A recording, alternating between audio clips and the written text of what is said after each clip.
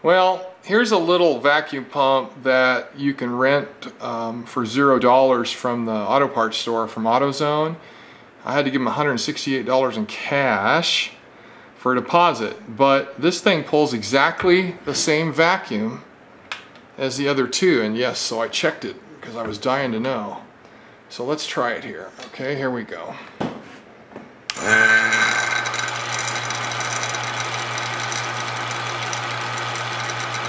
See how close that is to 26 inches?